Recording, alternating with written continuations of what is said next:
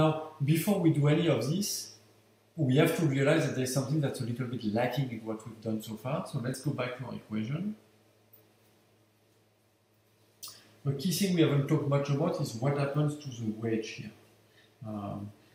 And it turns out that what happens to our wage is going to be really fundamental to understanding what happens in the labor market over the business cycle.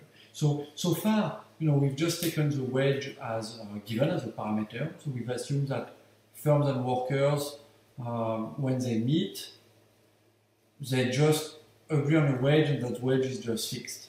Okay? But before we go further, we need to think a little bit more about what that wage could be. So in matching models, how is the wage set? In what context does the wage come about? Well, firms are going to post vacancies. They are going to attract workers, and at some point they'll pick an unemployed worker that they think is a good fit. And once they do that, the worker and the firm, they have to agree on a wage. So it could be that the worker says, I want that wage, and the firm says yes. It could be that the firm says, look, this is how much we pay for that job. The worker is going to say yes. It could be that there is some bargaining over the wage. Workers and firms try to come to an agreement. It could be, many things could be going on. But the key thing is that this wage is really specific to each employment relationship. The fact that other people on the labor market are paid other wages is not really relevant, because people can be paid whatever.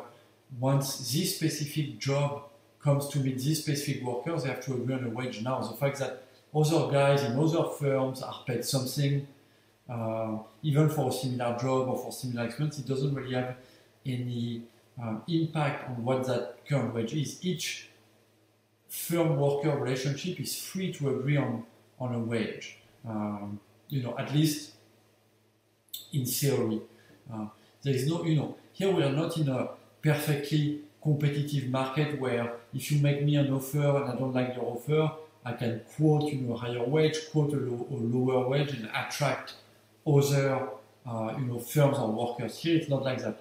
To find somebody, if you're a worker to find a job, if you're a firm to find a worker, you need to go through that complicated matching process. And at the end of the matching process, you just have one worker facing one firm, and they have to agree on a wage. And if one of the two parties is not happy, they have to keep on, maybe bargaining over the wage, or they have to figure out a way to agree on a wage. Because just going to somebody else is not an option. For a firm, if you wanted to go to somebody else, it means that you would have to lose that worker, you'd have to repost a vacancy, you'd have to re-spend time and effort to find a new worker. So it's doable, but that's a big cost. For the worker, it's exactly the same. If you don't like the wage that's offered to you, you could just say, okay, I'm not interested. Then you have to go back to the pool of unemployment. You have to re-wait for vacancies. You have to re-go through the application process. You have to re-interview with new firm, and then go back, into the bargaining room and try to agree on the wage.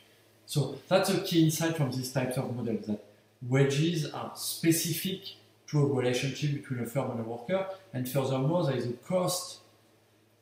a sunk cost for workers and for firms once they come and meet and try to bargain on a wage. So it would mean a lot of time wasted if either the firm or the worker decided to stop this negotiation and go and try to get a new wage. And that's very, so this has, there's a technical word for that. We'll say that we're in a bilateral monopoly situation. Just because both parties, worker and firms, they have some, in a sense, monopoly power or bargaining power. Just because as a worker you have some bargaining power because you know that for the firm it's costly to leave the negotiation table and go find a new worker. As a firm you have some bargaining power, some monopoly power, because you know that it's costly for the worker to leave the negotiation table and try to go find a new firm. So we mean that bilateral monopoly situation. So it means that a broad range of things can happen. Basically, there are many ways in which a wage can be determined. In fact, there are many ways in which a wage can be determined in that situation, just because both parties have bargaining power. So that means that actually that wage W, there are many ways, there are many forms that the wage can take actually. Okay, and the other thing that's important, so one is this idea of bilateral monopoly, the other one is the idea that the wage is specific to a relationship. The fact that you were paid something before has no impact on what you will be paid now. The fact that a firm paid somebody something before, maybe for the same job, has no impact on what you're paid now because you're starting a new relationship. The fact that other people are paid something different or the same has no impact on that wage.